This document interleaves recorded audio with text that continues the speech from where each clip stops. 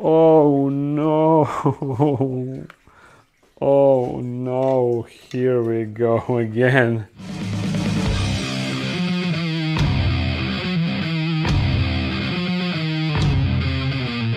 It looks like one tarantula escaped, but this time it is completely my fault. And I need to turn off this waterfall because there is just too much noise coming from him. So yeah, I'll just simply unplug it. And there we go, the water is returning. So in a moment now, yeah, silence. And I can even close it off if I really want to. But okay, there's no need for that, let me open it. Even though when I finish the waterfall, I'm pretty sure that it will produce less noise, but still I think that this will be new reality, that every time I'm recording a video, I will need to unplug the pump so it doesn't produce any noise here. So, the tarantula escaped. Yeah, that's the case. And it is sweet brachypelma boehmei female. I actually showed her recently in a video where I measured some of my tarantulas. I measured their weight. And in that video, if you remember, I noticed that the magnet actually broke off. You see, I have a magnet that holds a front lid like that, and I noticed that it was broken, so I said that I need to fix it, but I completely forgot to do that. As I'm recording the video, I'm just moving the enclosures from the table and putting them back to their spot, so therefore I completely forgot that her enclosure is broken, and this is what I found out today when I entered the dark den. The front lid was on the floor, and you see the magnet has fallen off, so I assume that she just gently pushed the door and the door just went like boom, and therefore they broke off the hinges. But I really hope that when she did that, she wasn't actually on the door, because that means that she actually fell on the floor together with the door, and that would potentially be bad, because that is the way tarantula can easily rupture her abdomen. Thankfully, around the area I don't see any fluids, so it probably means that she didn't do that. She didn't fall like that, but she actually just moved out of the enclosure, because they can actually climb on the glass and stuff. So she probably went down somewhere. So we will need to look around the dark den and try to find her. If you remember, like half a year ago, my Tarantula ornata also escaped. She also managed to open her door. That's why you see I have it additionally secured with this tape. But that escape was by far trickier, because pokies, they are old world and they have stronger venom, they are much faster, and also she's arboreal, so she could actually climb up and hide somewhere on the top, while this one is terrestrial, and I'm pretty sure that she will be somewhere on the ground level. Like, I'm certain to that, even though I found Pokey also on the ground level, thankfully. So we will need to remove all of those boxes. Also, I will need to check under these wood pieces and also over there. But first I need to thank to the sponsor of this video. Yeah, I actually have a sponsor. Crazy! And it is the one that actually sent me this skull. Crazy skull. You see, I finally managed to mount it.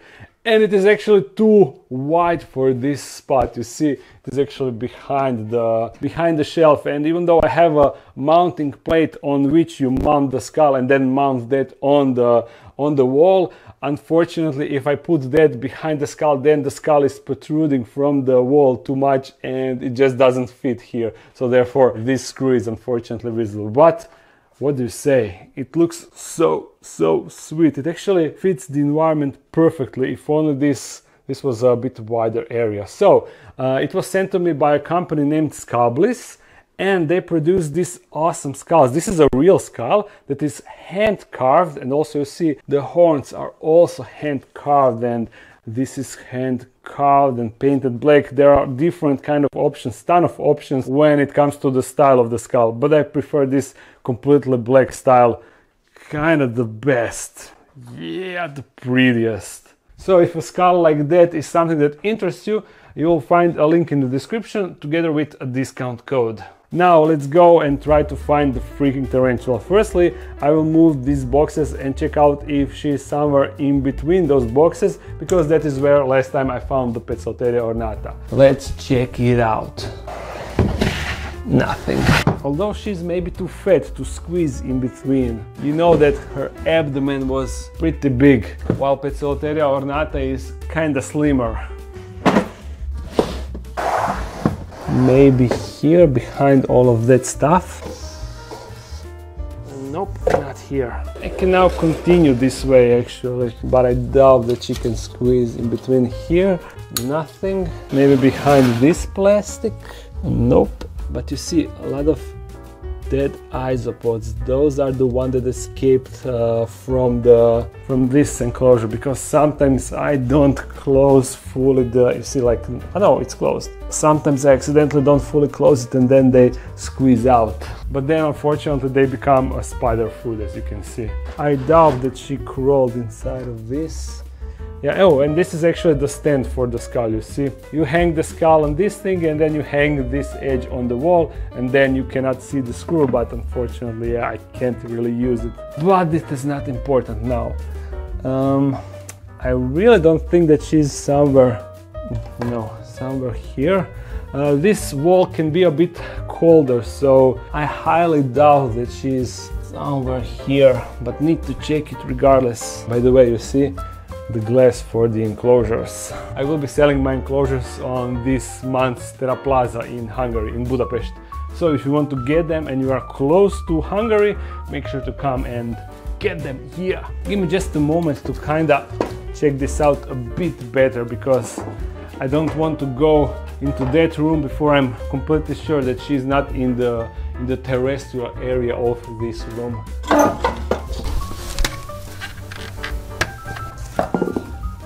Nah, she's definitely not here. Okay, we can actually just this quickly. Nope. Also, I must not forget to look behind the shells, because you know, she could like crawl like this and then go behind. That is also a real possibility. So if I what? That was too easy, and I almost forgot to check here, so thankfully I remembered, and yeah, I saved myself a bit of time, a bit of wasted time. It looks like she's behind these enclosures, so this also in the same time means that she didn't fall down together with the door, which is great.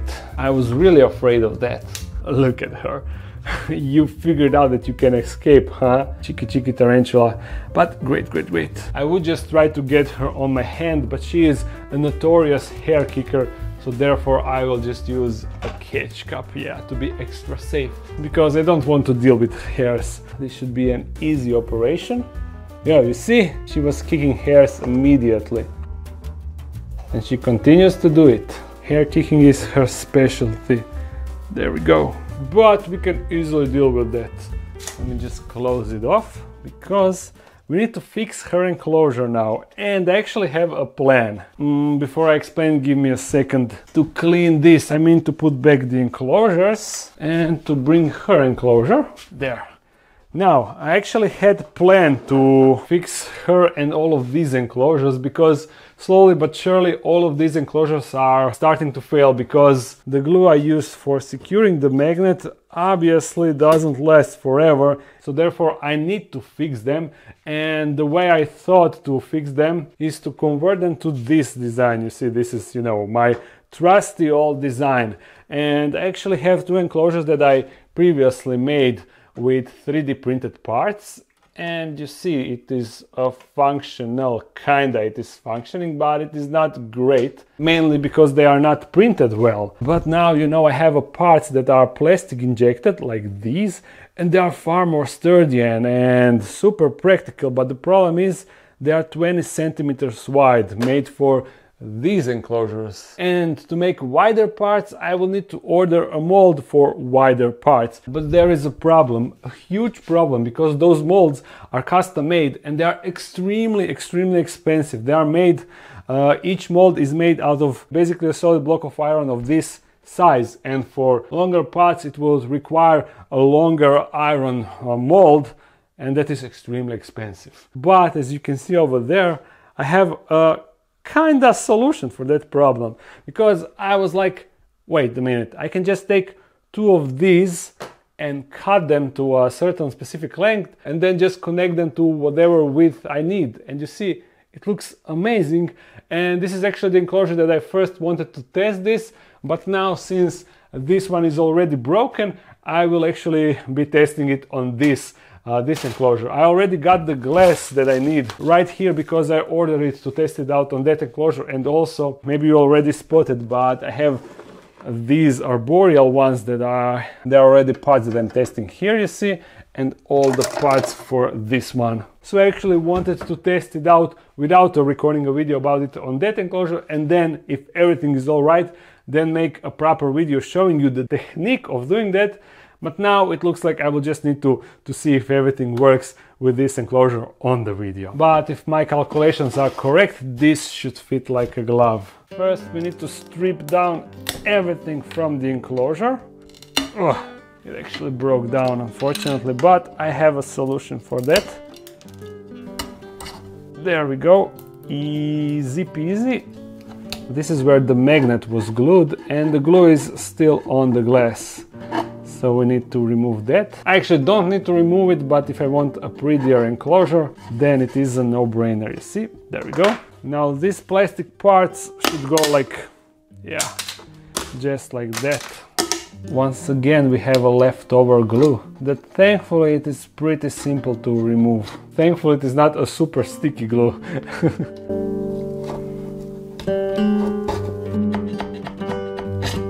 And there we go, everything is removed. Now let me just get a piece of paper to clean the edges a bit, and we can proceed with gluing the parts. First I need to see if this front ventilation actually fits. Yeah, it fits perfectly, you see? So we can glue it. For that I use a Loctite super glue, but I think that you can use any super glue to connect this. And this is the one that is water resistant, so that is a good thing. You can also use a silicone, but from my experience the super glue holds better. This will now be an unofficial guide on how to assemble a dark den enclosure, because you know these plastic parts will be available on the web shop. But I still need to figure out the packaging. And voila! Gentle tap with a hammer and we should be down to business.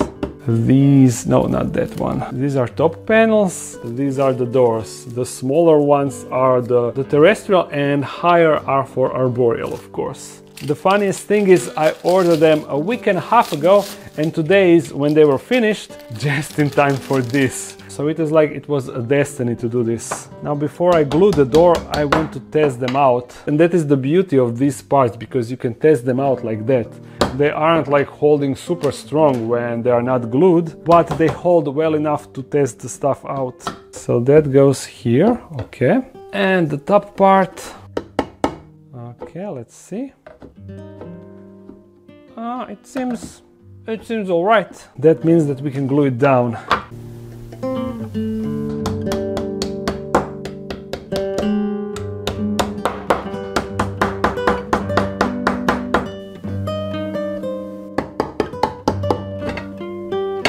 These top elements serves a double purpose. First one is, of course, you see this where it holds the door in place, acts as a hinge, while the other one, the other purpose is, you see there is a groove here, and on the other side, that is where this come in play. This is where you slide the glass for the top side, just like that. Oh, I forgot to put this one. I don't want to glue it now because I actually cut it accidentally on the wrong side, and I will cut a new one without this, but that's why I don't want to glue it. With this done, all we need to do is cover this, and for that it is a combination of glass and plastic.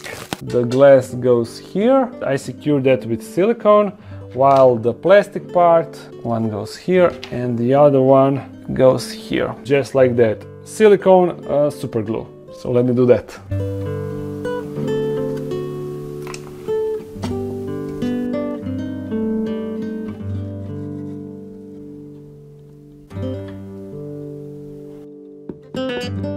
And voila, that is it. Let me just clean everything up, but that is boring, so one time dump and everything is clean, including the enclosure.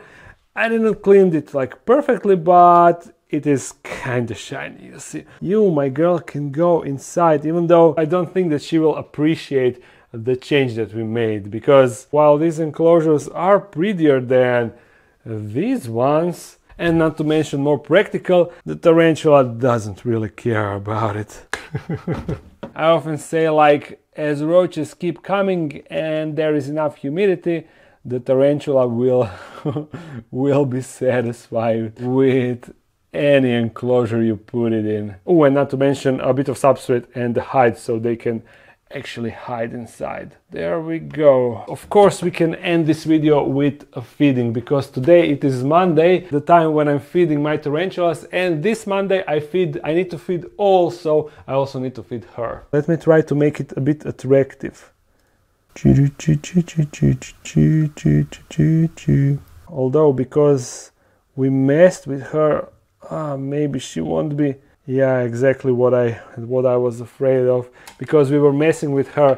She is not really down for a takedown, so we will need to do one quick time jump, and now I think she will be down for action. So let's find out.